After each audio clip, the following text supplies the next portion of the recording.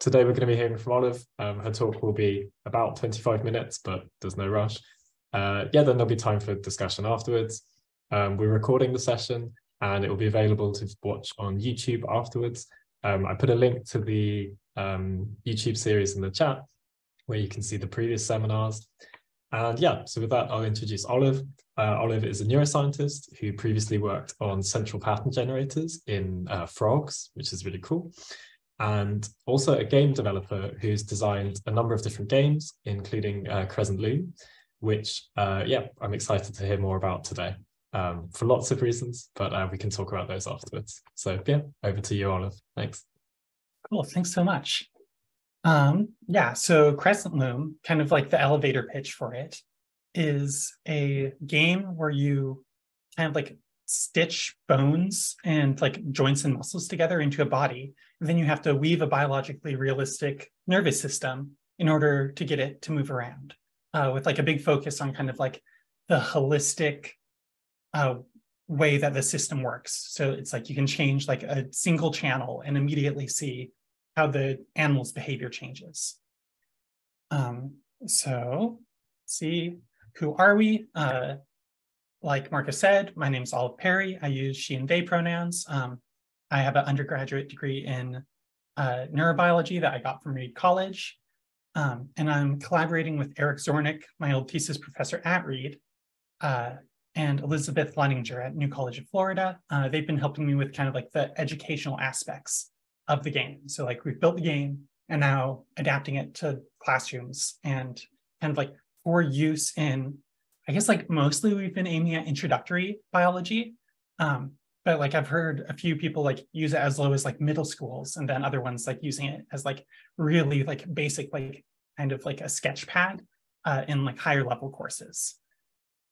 The project began in 2016 via a crowdfunding campaign. I raised enough money to just like work on it for a year full time.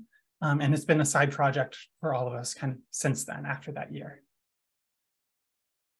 So the problem, kind of like where this started, is that like neuroscience is complicated. And like while learning it, I had like a big problem like keeping everything in my head, where it's like I'll like see these like CPG diagrams and be like, okay, like it's like in this state, and then like this neuron changes over here, and then like it switches to this state.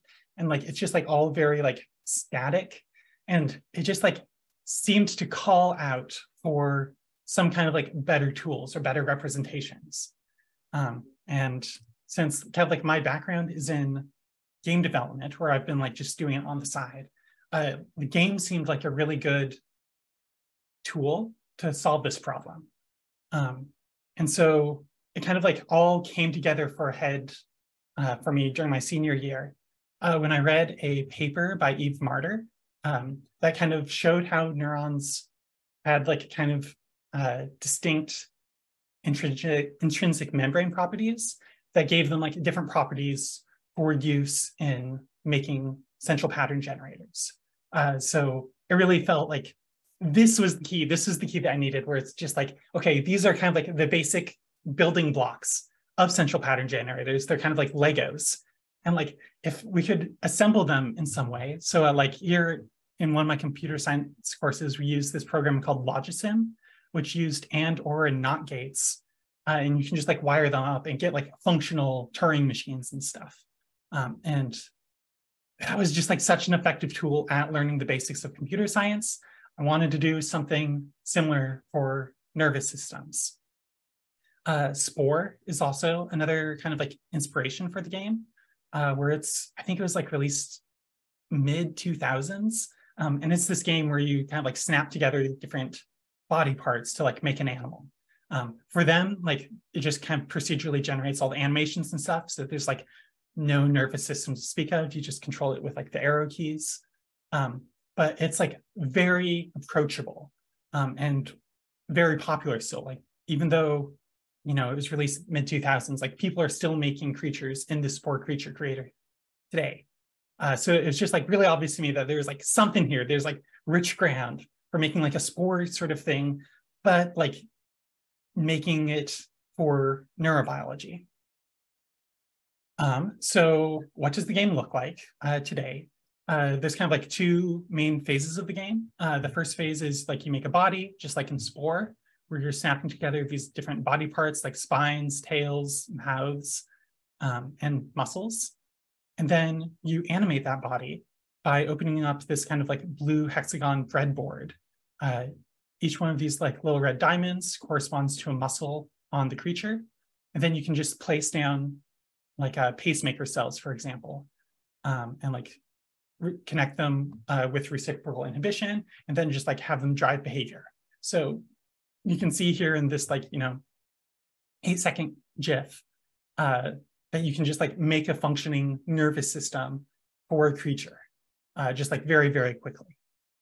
So I think we've done like a pretty good job at that. And so here's a more complicated creature, something that like has a little bit more going on. We still have reciprocally connected pacemakers, and then they activate muscles kind of like down each lateral side in a wave. And you get kind of like a more sinusoidal motion here. I'll talk about this more later, but we also have eyes for input. And this is basically like a Breitenberg vehicle, where an eye on one side makes it turn in the opposite direction. And so you can get basic navigation again with a very, very simple nervous system. You can also see all the membrane properties and the neuron properties of the selected neuron, where these are all the different channels that are active. Here are different options. So I have like a couple of presets to just like change basic membrane properties for it. So you can make the pacemaker like fire faster or slower, have the plateaus longer or shorter, etc. And so here's kind of like what's going on under the surface for this thing. So I'm using a 2-compartment model. So this is a circuit diagram with batteries as the reversal potentials, resistors for the relative conductance of sodium and potassium. So as channels open and close, the resistances on these resistors change. And then you have a capacitor here to model the membrane. And so back in that last slide here, what you're seeing right out there is just the voltage across this capacitor for this particular cell. Yeah, what to do. And so we have a couple different pacemakers, or a couple different kind of like Legos, like building blocks. So this is that like initial promise that I was talking about with Eve Marter's paper, where you can just like, you have this kind of like palette, this like menu of different neurons you can put down with preset properties. So like a pacemaker fires with endogenous bursting. You can have post-inhibitory rebound, where you inhibit a cell and then it fires a short burst. You can have a plateau neuron. So a little bit of excitation will cause it to start spiking until you inhibit it and then it falls off.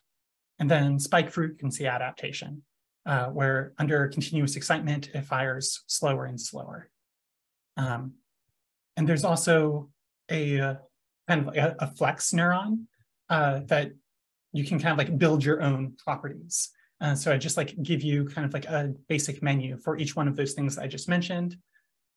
Things like spike frequency adaptation. Queer current is another name for post-inhibitory rebound, this friend, also called IH.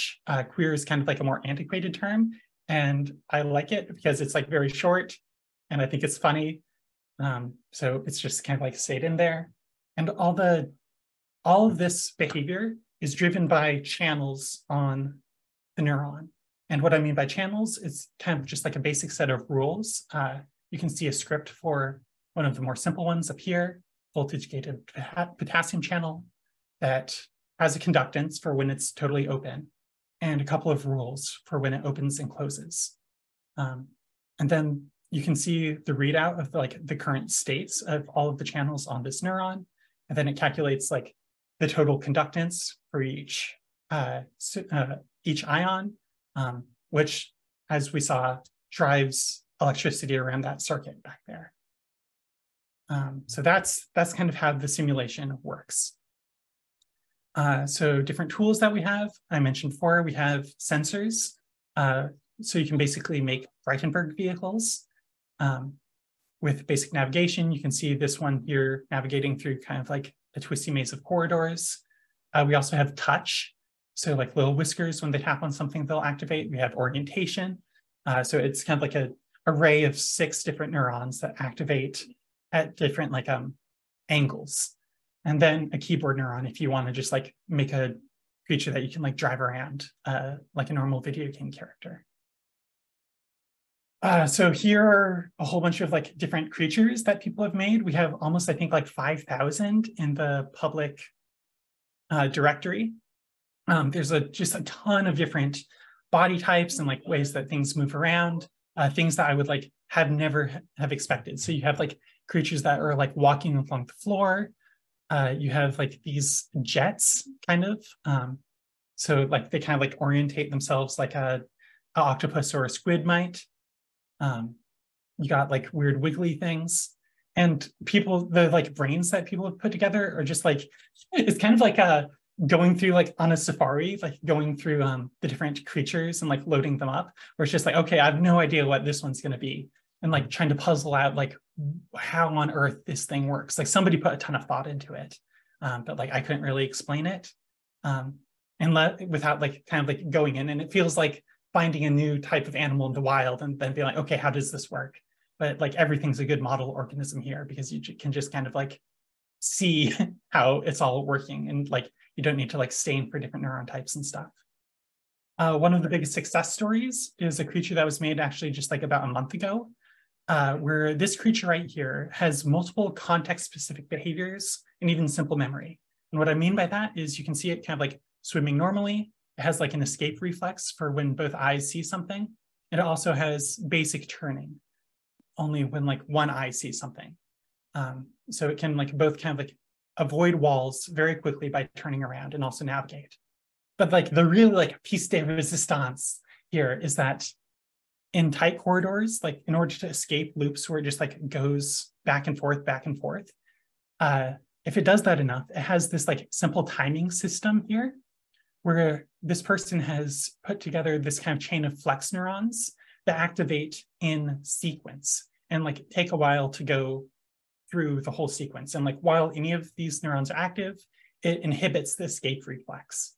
And so then it can just kind of like swim normally out of a tight corner that it was stuck in, where it was going back and forth. I thought this was brilliant. You can also see that it uses multiple ganglia. So it's kind of like multiple different breadboards that can talk to each other, or do some like better organizing, more complicated systems. So you don't just kind of get like a neuron ball or bundle. So second half of the talk, where we've been using Crescent Loom in classrooms recently. I think like building any kind of tool here or like educational game, like the product itself is only half the story, and how it's used is equally as important, because it doesn't matter if you've built something if it's not going out and living somewhere in the world. And so I'm not going to dwell on this for really long, because I think we all like understand the relative like pros and cons of like wet labs and versus simulations or models. But kind of like just to give you a understanding of like where we're coming from here, and kind of like what our philosophy is that wet labs are great because you're working with the creatures in question, just like directly, it's like one-to-one, but they're very finicky to set up. They take a lot of training to like run and comprehend. If you've ever tried to like pull glass probes, you can spend like weeks just like trying to get something as basic as being able to record from a neuron working. And because of that, they're kind of like hard to scale up to a full class, especially if you only have like a couple of weeks to teach like on like brain science. So like lots of intro classes have like muscles and like other parts of biology to get to. There are organizations out there doing great work in like making wet labs more accessible. Backyard Brains is probably the biggest one, where you can just like do experiments on cockroaches using like very cheap and easy to set up equipment. But that's kind of like the problem with wet labs. Whereas simulations and models, they miss a lot of nuance, they're simplified, but that means that you can focus on one aspect of the system, and you have like a lot of control over like showing the different variations of that aspect. They're also very easy to scale.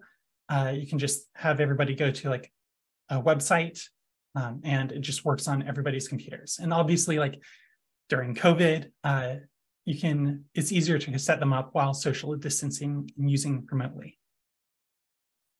Kind of like our biggest thing though, that our biggest pillar is that simulations are tools. They're not replacements for teachers.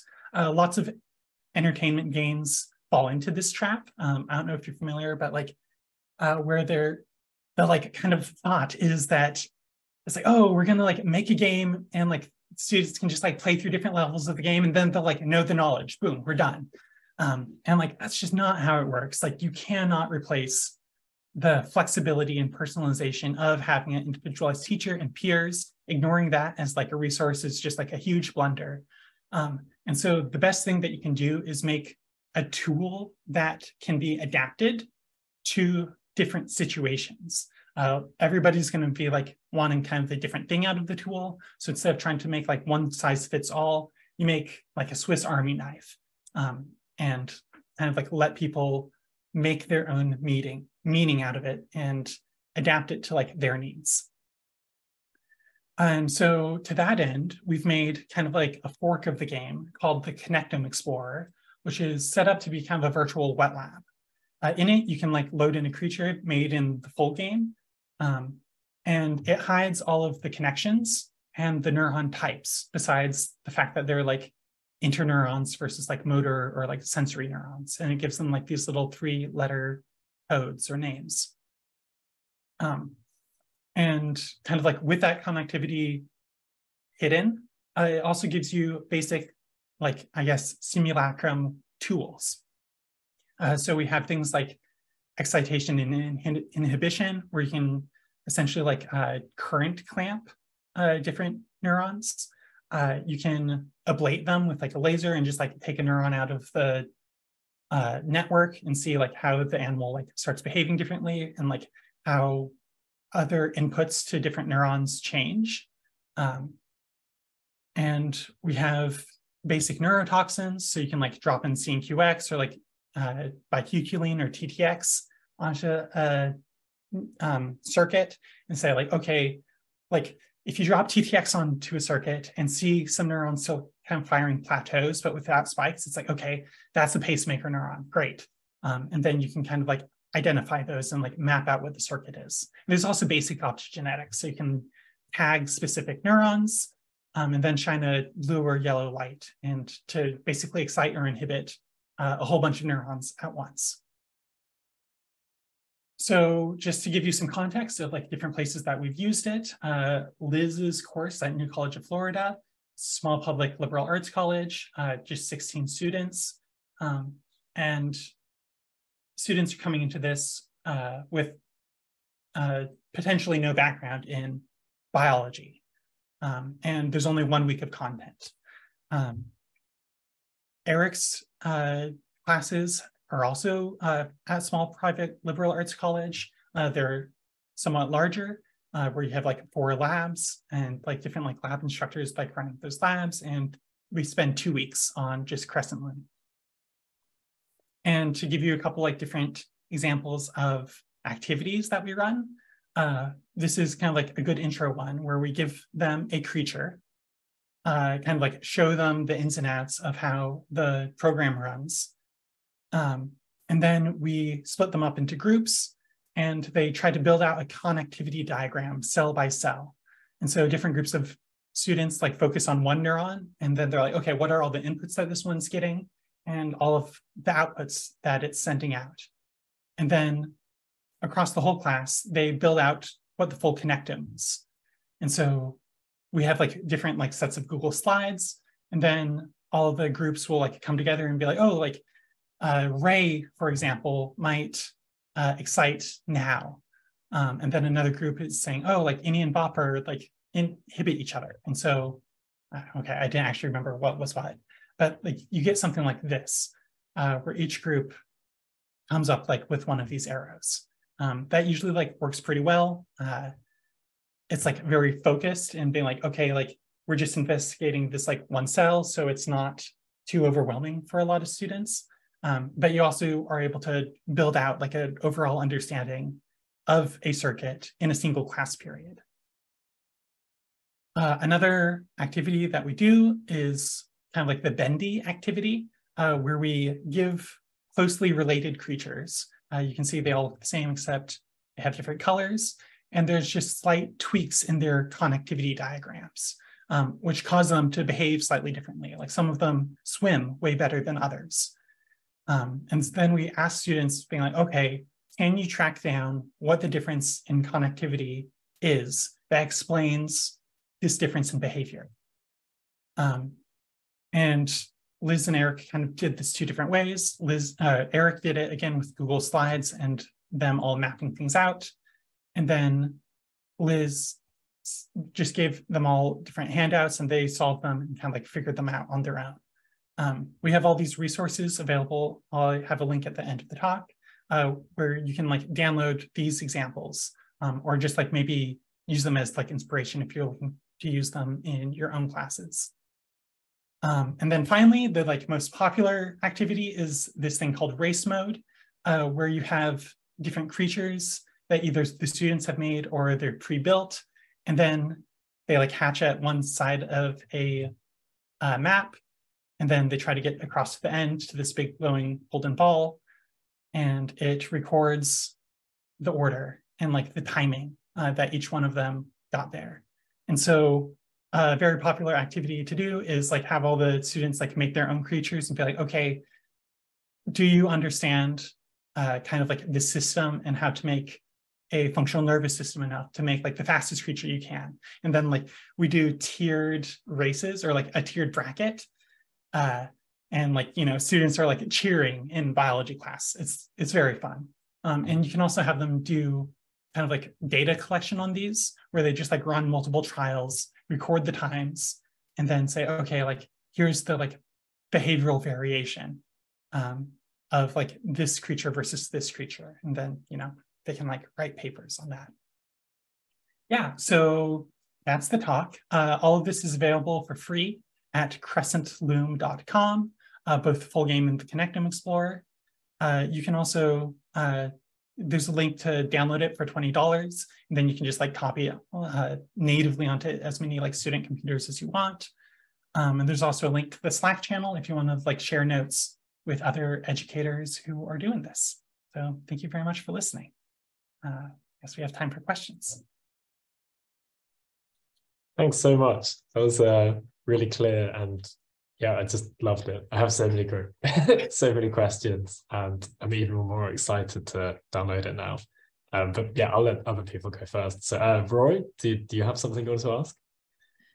Yeah, well, maybe this is a kind of a burning. Well, first of all, I thought this was so cool. I'm really excited about this. I used to love sport as a kid, so I'm glad to see it live on in spirit.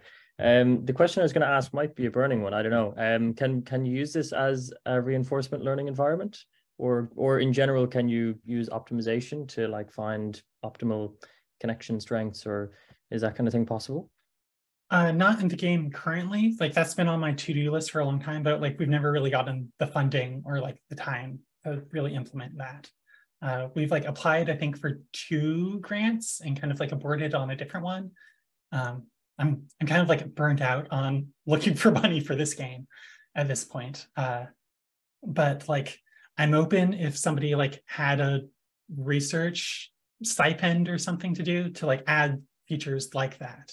But currently, yeah, like you can change synaptic strengths manually, but it doesn't happen like organically. Like there's no mechanism. There are modulatory synapses, so you can like change other strengths of synapses incoming when like a connection is active, but like that doesn't really change the weights baseline. Is it open source by any chance? It is not, but only because I haven't really had a good reason to make it open source. It's written in kind of like an obscure programming language.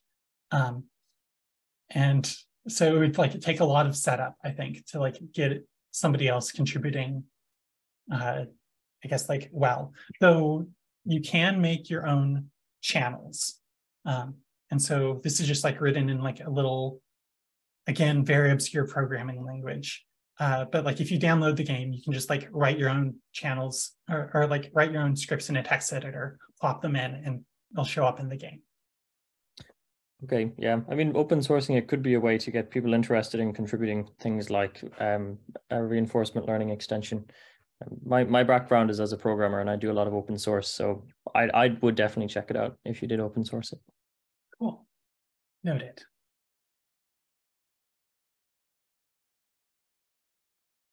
Yeah. Yeah, go ahead, Kareem. Sorry. So yeah, I was gonna ask Rora's question, but he got it first. But I have a second question. Like, it's a physics engine, right? Like all the movements, all the interaction are based on Newtonian physics. Newtonian physics, yeah. Well, I should have put in a GIF of this, but as like kind of every time step, it's calculating the forces on each surface of the creature. So like there's like drag calculations and stuff. And it just kind of like so happens that wiggling something with a high drag tail makes something go forward. So like that's not pre-built in to the engine. It's just like kind of a general purpose underwater-ish physics engine.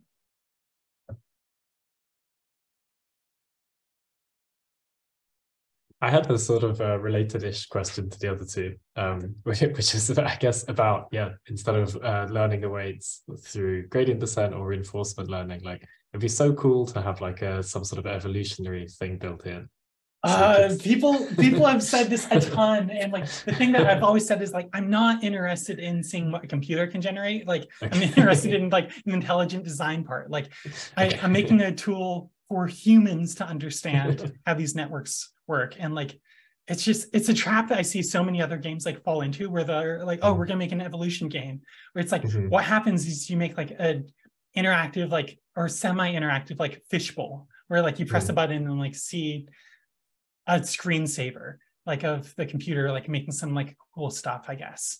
But like I'm interested in people kind of like internalizing it and like making their own models. It's like why Legos are, I think, a better toy than like a pre-built action figure, right? Okay, so it's a good point. But I guess there would be ways to, for example, you could imagine like with some of the classes you showed, you could imagine that like you evolve a creature and then you have to figure it out its connectome, right? Or stuff like that. Or you could also tweak stuff like, you know, if you evolve like two things in the same environment, like, you know, does the solutions they end up with, is that like very different between the two? If you evolve creatures in different environments, do you end up with like different circuits, different body plan? I think there would be ways. I do see your point though. It's more about understanding.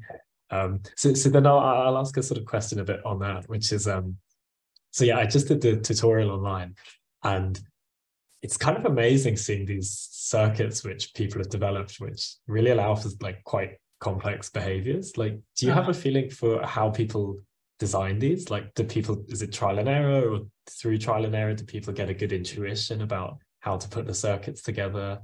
So I mean, I guess just anecdotally, I hear like people saying like, oh, I got like really high and like spent 10 hours making creatures and just like hyper focusing on things. So I think like that's like one way to approach it. Other people have like brought this to conventions and stuff. And like, you know, so I've seen the first like 15 minutes or like 5 minutes of someone playing it, you know, hundreds of times at this point. And that's like just different people approach it in different ways. Some people like click around and like make some big snarl of neurons. Other people are like very thoughtful and like place one neuron down and then like see all the sorts of different things that it could do. I think it just kind of like depends on like what type of person you are.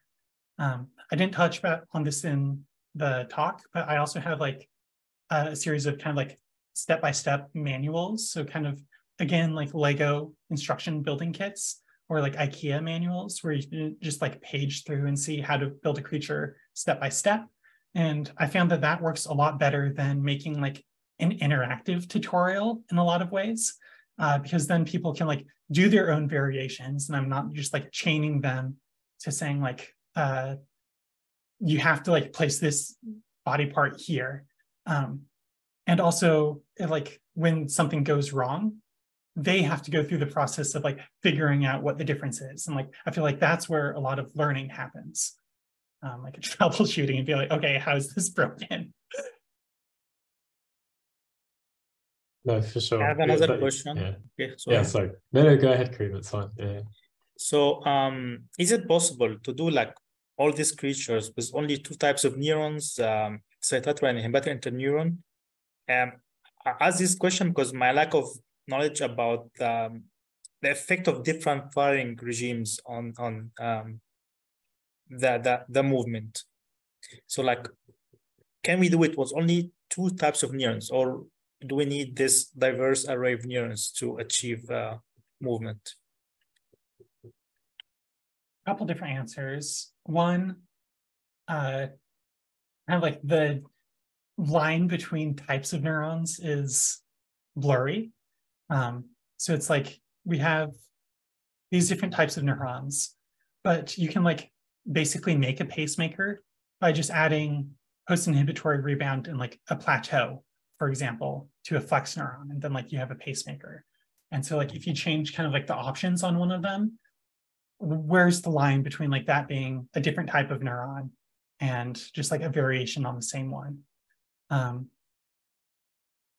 so I feel like I had a second answer there.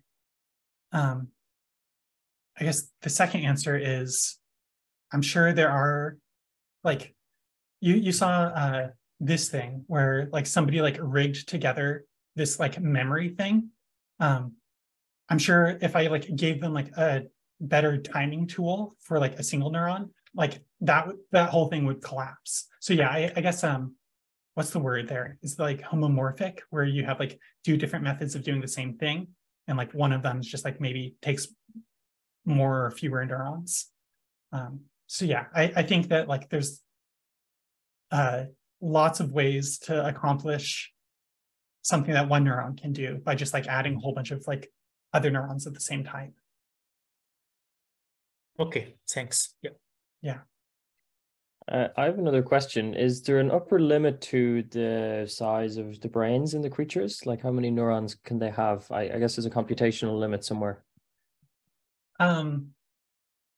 So I am not like a computer scientist, so this is not the most efficiently coded game in the world. I guess like hard limit is the space that you have available. Let me see. So you can like keep adding ganglia, along kind of the rim of this until like it just like circles the whole thing. I don't usually see people going more than like 4, maybe 5 different ganglia, because like the kinds of like behaviors that you can like get using this engine that are interesting don't usually take more than like that many neurons to get. So you run into like other limits on the tools first before saying you're out of neurons. Yeah, and the game also like starts to run slowly if you add like 4 or 5 creatures together. So those hexagons in the outer rim are separate ganglia analogous to the large hexagon in the middle? They're all... Yeah, exactly. Okay.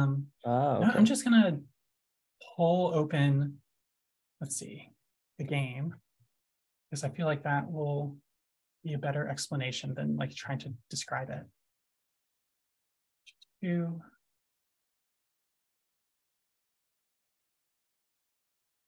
Come on, don't break on me now. Everyone's watching. Well, of course it breaks when it's like this. Why is it doing this? Just run it locally.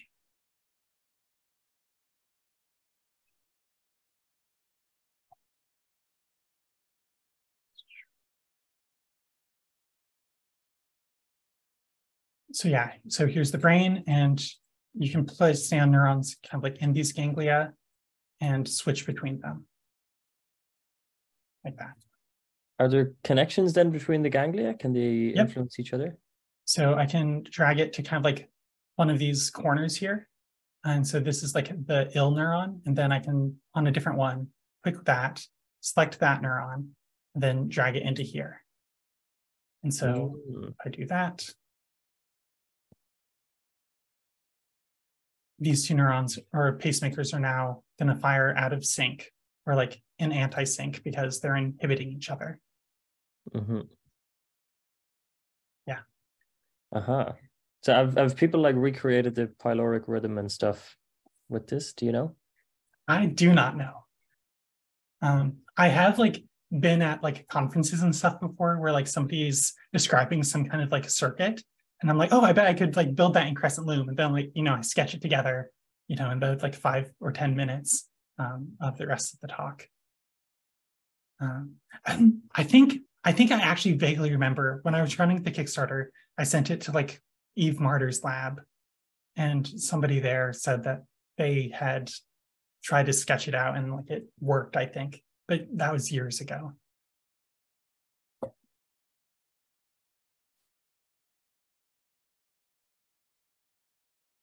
I had I think maybe one last question for me, at least, unless, I mean, there might be other questions from other people.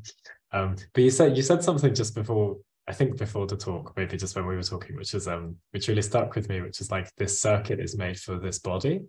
Yeah. And so I guess what it got me thinking about was like, I guess there are simple circuits in Crescent Loom which work for like all sorts of body plans, but then I guess it's sort of that, yeah. It's like, to what extent are there sort of circuits which you can generalize across lots of different body plans, and to what extent do you really need to tune the circuits to match the body plans?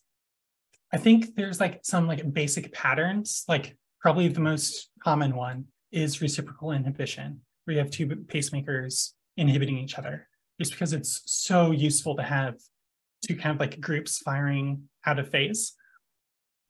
And that works for a lot of very simple body plans. The more complicated a body plan gets, the kind of like more variations that you need to do, or like you need to assemble these different microcircuits in different ways.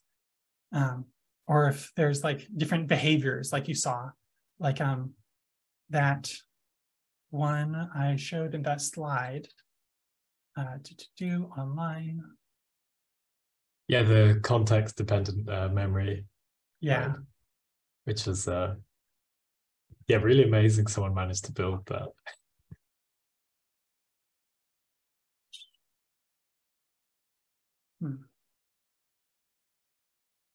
Oh, I see. Yeah. Yeah, so like even though that's like a very simple body plan, it has like a ton of these microcircuits kind of like assembled in sequence and like talking to each other. Yeah. Any other questions?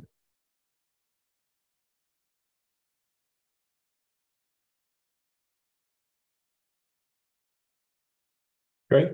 Well, I think if there's no more questions, we can all thank Olive for what was probably the most fun talk we've had, and also super interesting. And yeah, I mean, from the questions, it's clear there's a lot of interest in using it in different ways. So yeah, thanks so much, Olive, for taking the time to do it, and thanks everyone for coming. We have another speaker for next month, which you can see on the website. And yeah, thanks so much, everyone.